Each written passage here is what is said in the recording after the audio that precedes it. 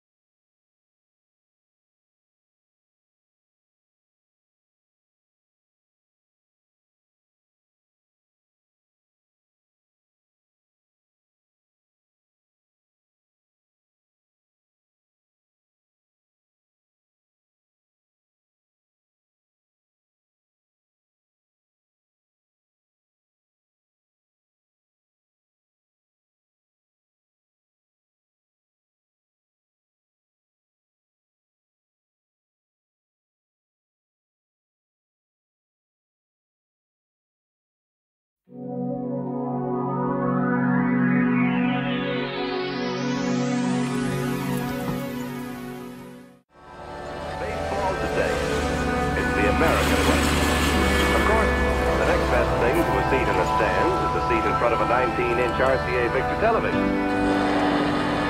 One more day to Labor Day weekend, the traditional occasion for tasty outdoor barbecues or picnics.